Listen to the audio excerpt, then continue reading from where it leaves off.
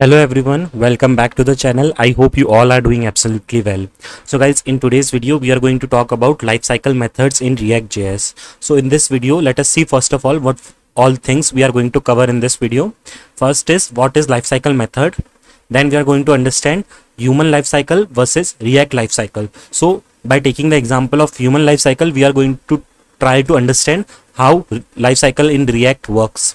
Then third thing that we are going to see is what all are the different lifecycle methods that we have in React.js. And finally, as always, we are going to see an important interview question based on lifecycle methods. So before proceeding, I just want to let you know that in the upcoming videos, you are going to see many different topics related to lifecycle methods. And this is kind of an introduction video to lifecycle methods. And please be noted that lifecycle method is one of the most important topic in React.js, because in the upcoming videos, we are also going to see some of the hooks through which we can achieve lifecycle methods.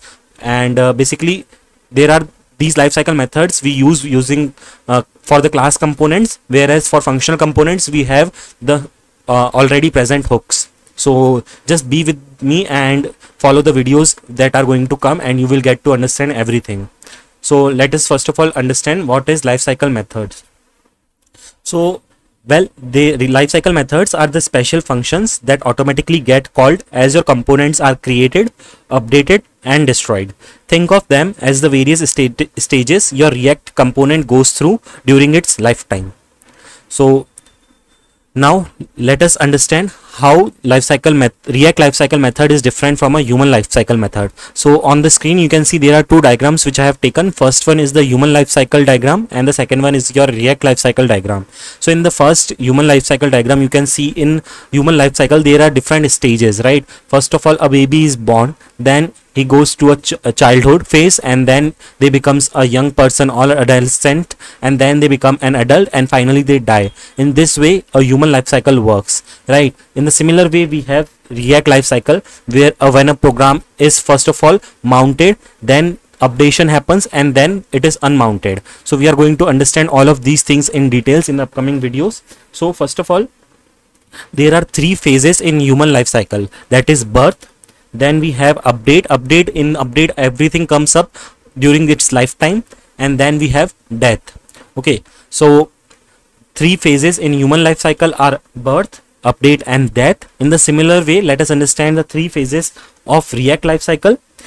Mount is the first phase, update is the second phase, and unmount is the third phase. So whenever you are asked at any point of time that how many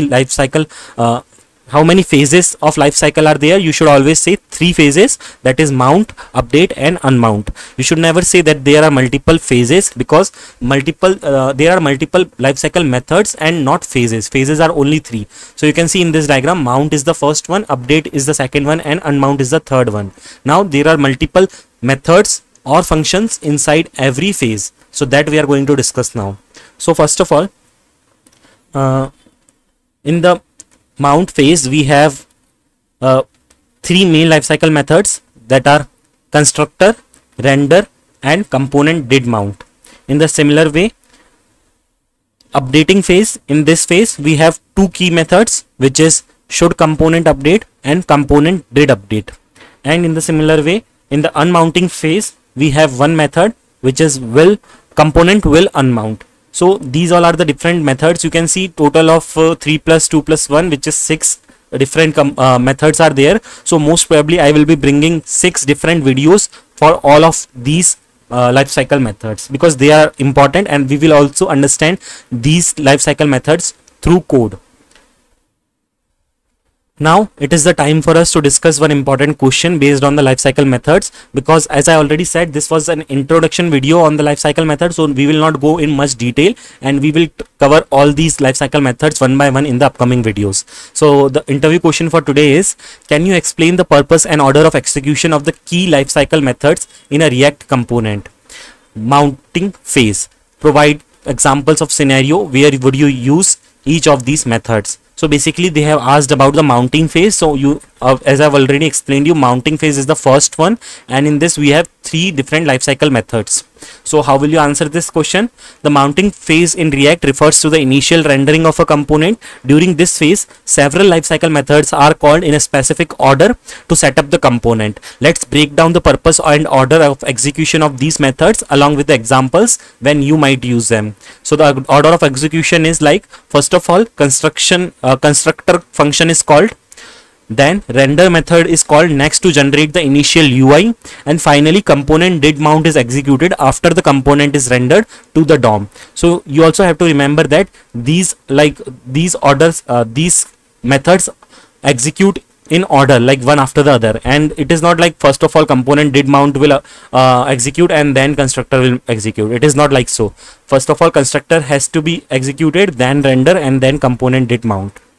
So now we will take an example scenario to understand it in a better way. So suppose you are building a weather app in React, okay, and in the mounting phase of your weather component, in the constructor method you might initialize the state with default values and bind event handlers for user interactions. So with this you can understand that what happens in constructor method is the value of the state, and the value of the state is set, and like the event handlers are binded, right? Next is in the render method you create the initial UI structure to display the weather information. So in the render method your UI is like created and it is rendered on the screen.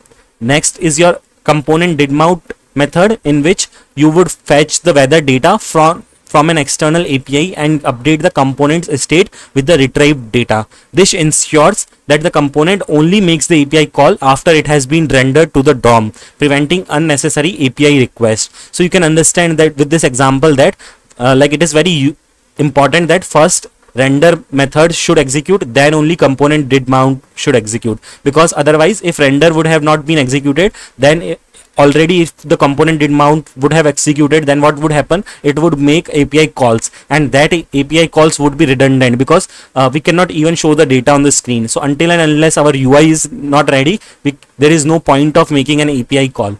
So that is why what we are doing in the render method, we are setting up our UI, and then in the component did mount method we are making an external API call. So in summary, understanding and effectively using the mounting phase lifecycle method in React is essential for setting up and initializing components properly. So this example I have taken for just for the mounting phase. In the similar way you can get the questions based on updating phase and unmounting phase. So you should just explain in the similar way, like in updating phase we have two methods and in the unmounting phase we have one method. So I hope you might have got the proper understanding of the interview question also, and just in case if you feel any doubt in this video, make sure to comment down. Thanks for watching the video, and I will see you in next video.